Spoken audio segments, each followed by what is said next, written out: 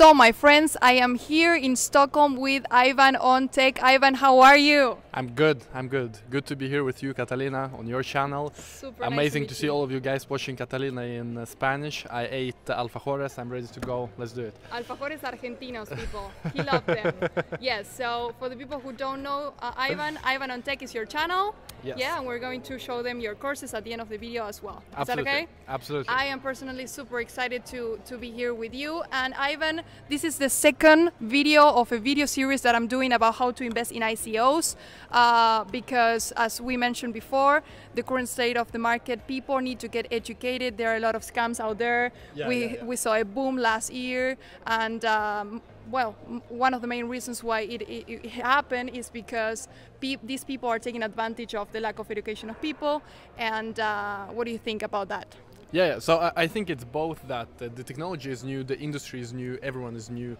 Even we who have been in this space for a few years, I've been in this since 2013, you're still learning new things every day, so it's all new. And especially if you're coming in with, for example, we have a lot of new people who came in during December, November hype, because that is when people discover Bitcoin and cryptocurrencies, because they see the bull run, they see their neighbors get rich, their friends get rich, so they get interested and they buy something. Of course, they know very little. And that is one of the aims of these videos is for the people to stop trusting other people to where to put their money. They have to develop the abilities and the skills to make their own decisions. Absolutely, and so this is also the point with my channel, that it is not investment advice, it's not financial advice. I'm only giving education about the core principles of blockchain, how it works, how it can be applied. And the same is for you as well. Yes. And now it has calmed down a bit, because now we see a bear market, people are more relaxed. People are also less interested in cryptocurrencies in general currently, because the prices are down, we have a boring market, nothing really happens in the market. But yes, looking back a few months, it was completely insane. A lot of people invested, a lot of people made a lot of money, but also lost a lot of money. That is the stories you never hear, people who lose everything. Absolutely, and the Latino community who is also watching, they were very damaged by the scams. Like, this is a message for the Latino community. Bitcoin and blockchain technology is not a scam, it's not a product, it's not a company. You have to get educated, and that is something that they are looking in a wrong way. They relate Bitcoin and blockchain technology, they see it as a scam, and that's not true. Like, that is the... So what has happened in Latino community? Well, is so a lot of... that's another topic, but yeah, so many people were scammed by either by ICOs or Ponzi schemes, and it was a tsunami of Ponzi schemes. And one of the messages that I'm trying to tell them, well, if you were scammed, that means that you invested your money in something that you don't understand, right? I think it is just in mainstream, Bitcoin and blockchain has this negative picture that you think of terrorist financing, you think of drugs, you think of prostitution. And even my grandmother came the other day and said that it is a pyramid scheme, because, you know, in Russia there was a huge pyramid scheme called MMM. Maybe any of you know, but it was like the biggest, I think it is the biggest pyramid scheme in the world, MMM. Wow. And so in Russia, the mainstream is basically telling people that Bitcoin is like MMM.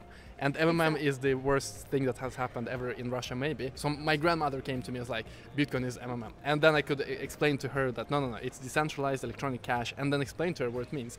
But yes, I think there are a lot of misinformation and a lot of information from the news you see in newspaper. People who simply don't understand, maybe they have an agenda. I think many newspapers have an agenda to put this whole community in a bad light.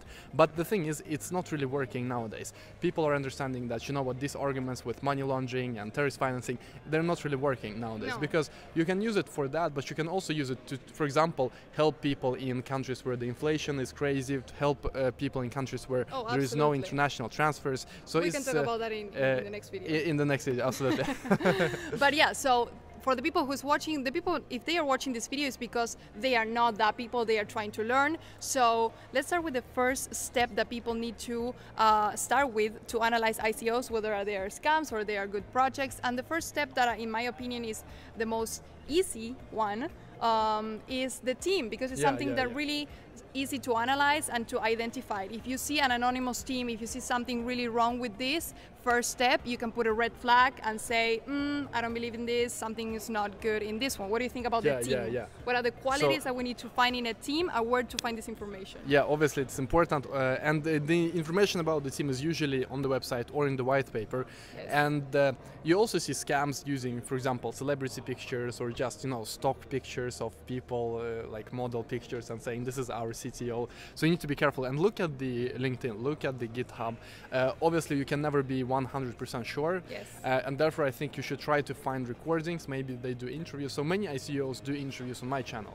And this is very important for them to do, because in many cases you want to build some kind of personal... That is a good sign. That is a good sign. Yeah. If they are confident enough to come on a live stream, to answer people's questions, to really stand there basically naked and explain and defend their project, it's a good sign. And also you build some kind of relationship with the investors, with everyone who's watching, with the community. So that is very important. How active they are also in conferences, in the community, in social media as well. Right. Go to, for example, Telegram. Take a look at their Telegram and see are they helping new people to onboard, to understand their project, to understand their community use case, and see if they really care. Because you see some groups that are only about Lambos and Moon, I think it is a red flag, because you need to be talking about the most important things. Which is the project and the technology behind the project. Yeah, and besides that, when you realize that they are very serious about bringing value and connecting with the audience, you have to study their background, right? Because we are investing not only in technology here, this is technology people, but we're also investing in humans. These are the people who are going to really make this happen, and it's crucial to identify their backgrounds, their experience, their education in the blockchain space, if they have a good leader, right? And the engineers. Absolutely. And so how can you do that? Well, you can take a look at LinkedIn, as we mentioned, try to see do they have endorsements from other people, do they have publications, maybe some of them have published papers. Next you go and look at GitHub, actual code commits. If there is an engineer, go to his or her GitHub and see what kind of code that person has produced in the past, and see if it is good. I mean, see, of course, if you're not an engineer, you might not understand it, but just see if there is any activity. The engineers are like the brain of the project anyway. But after that, try to find live recordings. If they answer questions, do ask me anything sessions, very important. Okay, that is the first step. If you don't find this information or something is wrong with this, put a red flag and continue with another project, okay? If that is okay, we move on to the next step, which is number 2, why do they need a blockchain, right? Because most ICOs, they do not need a blockchain. And we know that this technology is less efficient right now, and it is more expensive. So that is the main question. Why are they doing it in a decentralized way? Yeah, exactly. And I mean, you can make the claim that a lot of projects do not need a blockchain, but it's all at looking at individual cases and asking a few questions. For example, do they solve something that is not transparent and they make it transparent? So blockchain can be used for that. Or are they in an industry with a lot of middlemen and they want to remove middlemen? That is also a good use case of a blockchain. Do they actually need a database where the records are saved forever? That is good use case of the blockchain. And I think it can be applied to any industry really, but just ask these simple questions and you will... It's an individual work that you have to do, and that is one question. And the other question regarding this topic is because one question is whether they need a blockchain, but on the other side of the coin, we are going to see a lot of this happening even in the following years, that airlines, companies, services, they are going to have their own token, right? It's going to be in a digital way, and as we learned in the previous video, in the complementary video, we know that ICOs are smart contracts running on the Ethereum blockchain, for example, and they issue their own tokens, and those are like digital assets that can be programmed with different features and characteristics and functionalities. So we're going to see a lot of companies and having their own tokens. What should we analyze when we see that scenario? So that is a bit different, because you have to make the distinction between decentralized protocols like Bitcoin. There's no company behind it. You don't care if some company goes bankrupt, Bitcoin is still here. It's a decentralized protocol. But of course, if you have, for example, your airline putting its loyalty points on the blockchain, it means that it is still dependent on the airline, because you kind of peg your tokens to the real world and to the services and products that the company delivers. So in that sense, those are two different kinds of tokens and ICOs, and it's important to make... But it is going to happen anyway, so you see it coming? Yeah, I think it's a very important step for many companies to do so.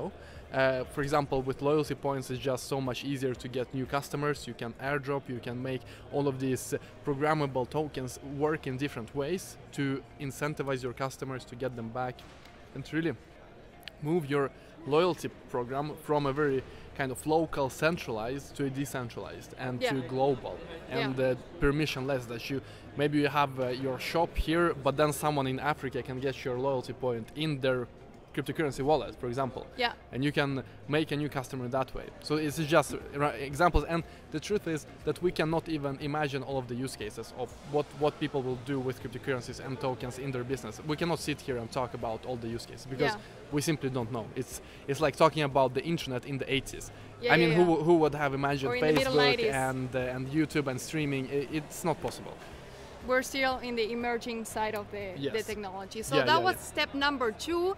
Now let's dive into step number 3, which is also super basic, and it is all about like analyzing the white paper itself. And for me, they should be able to provide this information very easily, in a very easy and comprehensive way, like what exactly are they doing and what problem they are solving and how they are going to do it, but in a very understandable way. You know what I mean? What do you think about that, the white paper? So I agree. It needs to be, if there is a lot of fluff in the white paper, you don't really understand what they're talking about. Sometimes it is like this, you're reading a white paper and you're just feeling stupid because you don't understand it. And in many cases, it is not your fault, it's the fault of the white paper because they themselves don't know what they're doing. They like, we want to do blockchain, ICO, VR, AR, artificial, like everything, all the buzzwords in one. And this is a red flag. If they cannot explain it simply, it is something is wrong. Yeah, absolutely. Super basic like that. And to add to this topic, to the third part, is whether it can be implemented, right? How fast and how many people can use this right now, whether it can be implemented in a very easy way, and how scalable is the project as well. Talking about Ethereum, you know more than about that than I do. Many ICOs are in trouble currently because you have all of these ideas and projects on Ethereum. Ethereum is not fast enough, so people are hoping for another infrastructure like EOS or Cardano. So I think EOS especially is important for cryptocurrency community currently because many of ICOs want to switch to EOS and in order to deliver on their promises really. And therefore I think it's very important to follow the infrastructure developments in the space because many ICOs will not be able to achieve their dreams on Ethereum. True. They will need something else. That is something to take into consideration as well. So those were the 3 steps for this video, for the second video of this video series about how to invest in ICOs. And I have a personal question for Ivan before you go. What are you excited the most about blockchain? It's very basic, but I think we know it. So I think the most important thing is that you really focus on the people in countries who lack, for example, financial inclusion, all of these entrepreneurs in countries who simply cannot get funding because there is no capital in their country. I mean, this is why I'm doing it. Also, people in countries where there is hyperinflation, you lose value every single day. Absolutely. This is where I come from originally, also from Belarus. And this is the most important aspect. And then on top of that, yes, you have the whole ICO industry. Many of these people will do ICOs because now they are part of the global economical system. And then you have all of the other craziness we do on top of that. But that is the core for me, at least. Amazing. Financial inclusion coming up next. And it's a pleasure to share the willingness to educate people with you. Thank you, Ivan. Thank you so much. We killed it. Perfect. See you in the next video. Thank you. Bye. Bye, guys.